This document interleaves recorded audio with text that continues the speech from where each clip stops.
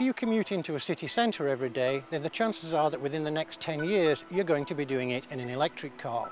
If you're not banned from taking a fossil fuel car into town, it'll become so prohibitively expensive that you won't want to do it. And Renault is getting ready for when that day comes. This is Twizy, and yes, the production car will be very similar. It seats two in a cosy tandem formation, the pedals have the stop and play symbols of a portable music player. You'll need to dress appropriately to make up for the lack of weather protection, but it will have airbags and seat belts. With only a 20 horsepower electric motor, the top speed is a mere 47 miles an hour, but it accelerates like a small motorbike and can cover 60 miles on a charge, and it's very stable despite the narrow axles. It's hilarious. This is Zoe, the most futuristic of the three concepts.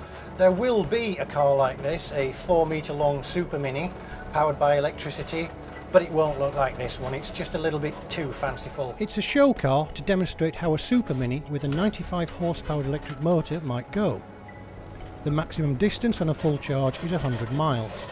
It showcases what might be possible with the design freedom electric cars offer. There's a butterfly roof, rear seat backrests that swing to the side, and an avatar to teach you how to drive.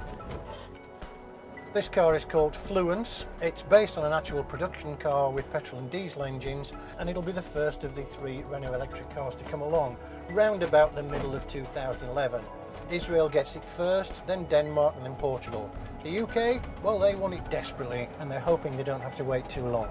Fluence is the nearest to being showroom ready. It's the smoothest and the most refined to drive. In fact, this show car is merely an exaggeration of the one you'll be able to buy. It will have the same power system as Zoe, but its solar roof panels and green touch-sensitive door openers are probably flights of fancy. So what's all this going to cost? About the same as a petrol or diesel car, says Renault. There'll be government grants of up to £5,000 to buy, and a leasing arrangement for the batteries. Recharging with off-peak electricity will cost peanuts, and there'll be quick charge options and 3-minute battery swap stations, so you're never stranded powerless. You better clear out the garage now. It's all less than 3 years away.